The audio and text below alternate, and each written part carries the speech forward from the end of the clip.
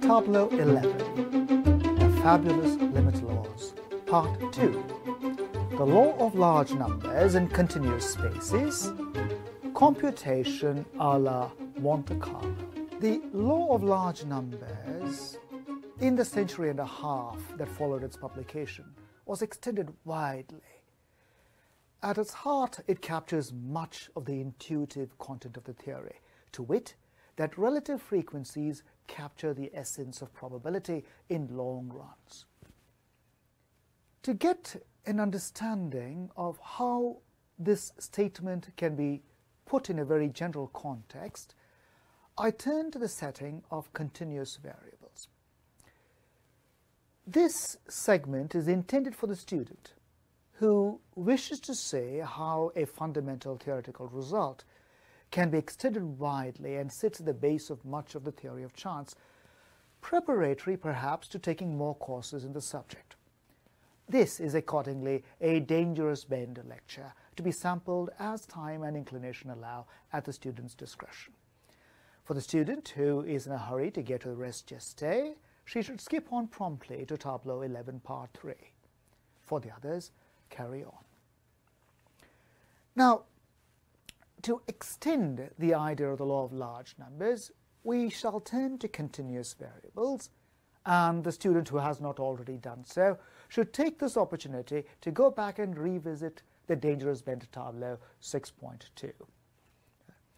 With this for preparation, we shall be equipped to handle a generic law of large numbers in the continuum.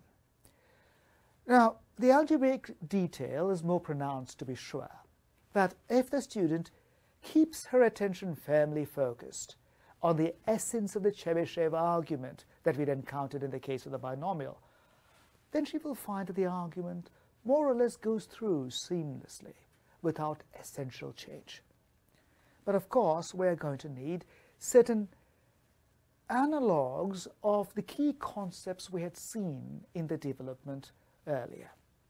And accordingly, we will start with the consideration of continuous analogues of the idea of a probabilistic center of mass and the probabilistic moment of inertia in the continuum.